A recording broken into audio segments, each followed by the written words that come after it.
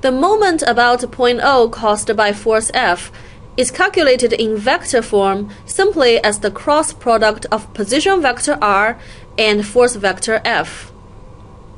Note that r could be any vector as long as it starts from point O and ends anywhere on the line of action of the force.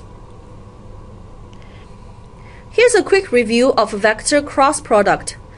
Let C be the cross product of two arbitrary vectors A and B, C equals to A cross B.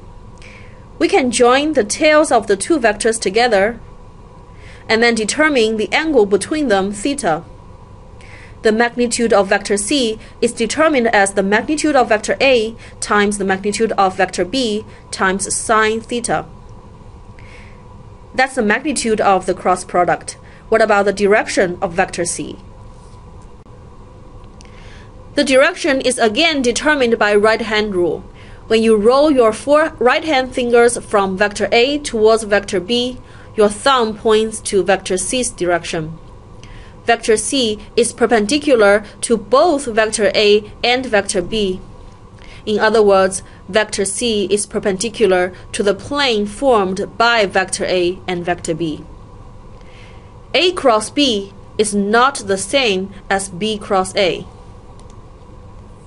In fact, B cross A represents another vector C prime that is in the opposite direction as vector C and therefore equals to negative vector C. If vectors A and B are given in the Cartesian forms, then we can use a matrix to determine the Cartesian form of the cross product of A and B. In a 3x3 matrix, we fill in I, J, K, and the components of vector A and vector B in this order. Then the cross product equals to AY times BZ minus AZ times BY times I minus AX times BZ minus AZ times BX times J, and lastly plus AX times BY minus AY times BX times K.